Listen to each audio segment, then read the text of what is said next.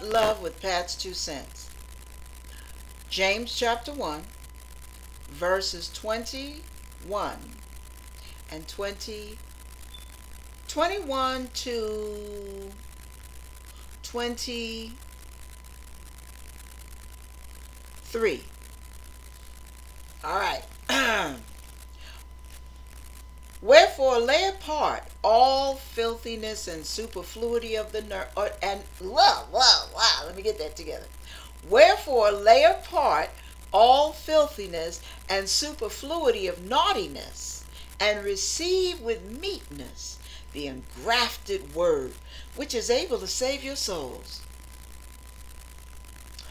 Be ye doers of the word, and not hearers only, deceiving your own selves. For if any man be a hearer of the word, and not a doer, he is like unto a man beholding his natural face in the glass.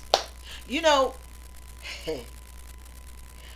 we don't get the fact that just because I'm just being me, you do you, I do me. You know, God understands. That's the part of you that needs to die. That's what God understands. So you want to take liberties because we live in the dispensation of grace and Jesus is mercy. But Jesus is no fool. That's why the Bible says, don't be fooled.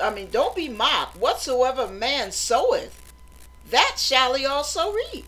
You know, God is not mocked. He's no fool. Okay, listen. When the Bible says, be ye doers of the word and not hearers only, deceiving your own selves. You the only one going for the hype. I've been saved and I go to such and such a church under pastor, bishop, apostle, blah, blah, blah, blah, blah. And he preaches the word up in there. And blah, blah, blah, blah, blah, blah, blah. But you get home and your family's like, oh. Because you are hell to live with. You have a nasty attitude. You have an ugly disposition. You're impatient. You're mean as a rattlesnake. But you think because you have the claim to fame and you can drop the name of Jesus, name dropping. I know Jesus, and Jesus knows me. I love him and he loves me.